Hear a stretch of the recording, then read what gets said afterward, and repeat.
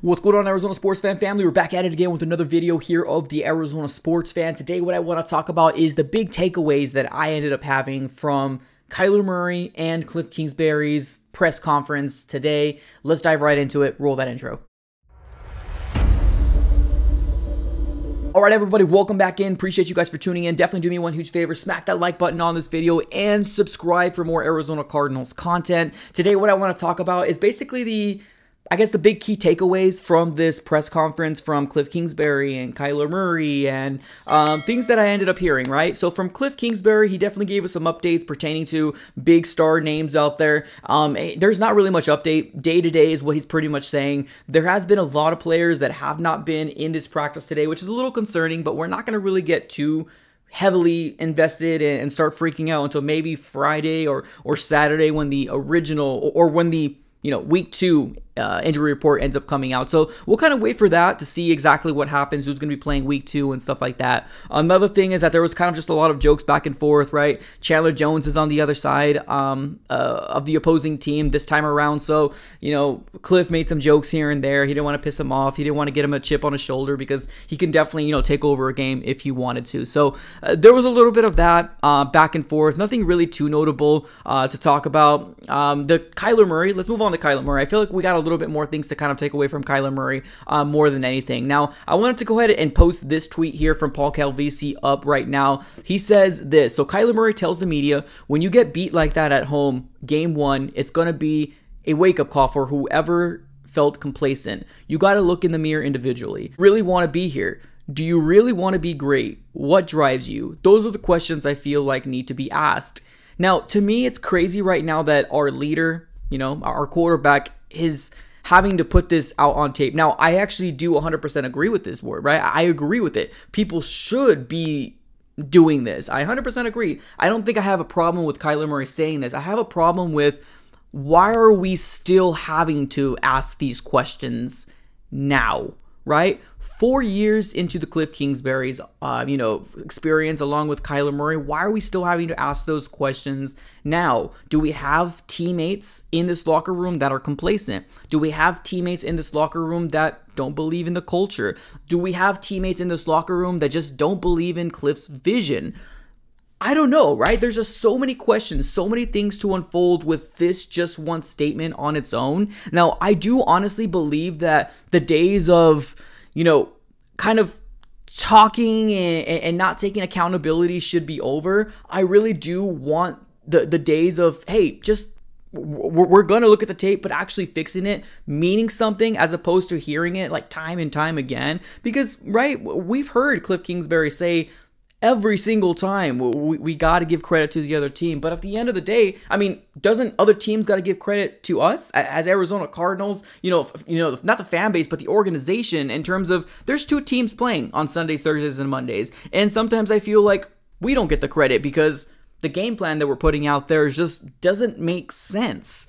Now, a couple other things to kind of take away from, this whole situation, which it honestly does make me believe that the culture within this locker room, whether they want to admit it or not, and I don't expect them to admit it, right? I'm not crazy. I don't expect them to admit it, but I think there is a level of concern within this locker room. There is.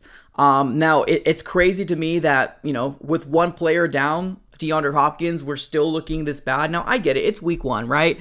I don't think it's a situation where I'm like, hey, no other team sucked in the NFL, but besides us. No, I'm not saying that. Obviously, there is. We had other teams struggled, but to ask yourself these questions, this, far into this experiment of the 4th year, it's crazy to me that we're still kind of finding ourselves right now where our leader is telling people in the locker room that you need to ask yourself this information because we might have some people complacent. We might have some people that really need to really evaluate, do they want to be on this team or not? Or just, is this what they want? So that's really concerning. Now, one other thing that I wanted to talk about here is about Kyler Murray as well. This one kind of rubbed me the wrong way when the media guy ended up asking Kyler Murray about, hey, you lost like a certain amount of times at home. And then Kyler Murray kind of came in and said, hey, we don't, it had nothing to do with last year, right? We're not trying to bleed into the last year, or it doesn't matter.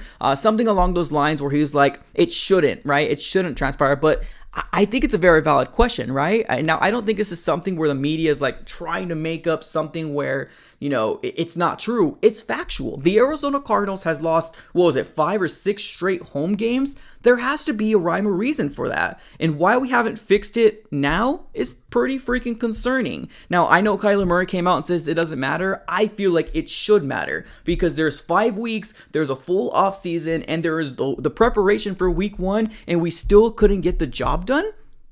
Now, I don't think I'm sitting here and saying we should have beat and obliterated, you know, the Kansas City Chiefs. I'm aware they're a great team. They're obviously good at what they do. They're well coached. Their culture is great. They got Patrick freaking Mahomes over there. But to get beat the way we got beat, the offense looked out of sync, unmotivated, on everything. And then the defense, on the other hand, they just looked absolutely bad. They couldn't do anything to stop Patrick Mahomes. Now, the one weird thing to me as well is that why Vance Joseph came into this game and was just constantly trying to blitz Patrick Mahomes when he's probably one of the best people, you know, when he's getting blitzed. It's crazy to me, right? It kind of makes me ask, why doesn't our defensive coordinator or our head coach do this, you know, addendum, right? The homework addendum, because it's really weird. I think we ended up blitzing Patrick Mahomes like more than 50% of the times, which is absolutely absurd because he is great at what he does. It just doesn't make sense. It doesn't make sense at all in the perspective of like, why would that be the game plan? And obviously look on the other side of the coin, which is the offense. Why didn't we run the ball more? It didn't make any sense at all. So the home game, in terms of like losing 5 or 6 games straight, it's a big deal. And it should be a big deal. Our teammates within that locker room should take pride in terms of breaking that record, because if we have a team like the Baltimore Ravens that are so true and really love the idea of a preseason streak, then you really got to start asking yourself, what does this culture look like in this Arizona Cardinal locker room? Now, I might be looking too much into this and I really want your guys' opinion. Put everything in the comments below. But last question I got to say is, can the real leader of this locker room please stand up? Because we absolutely need you going into week 2. That's all I want to say. Appreciate everybody for tuning in. Have a great rest of your day. And as always, go Cards.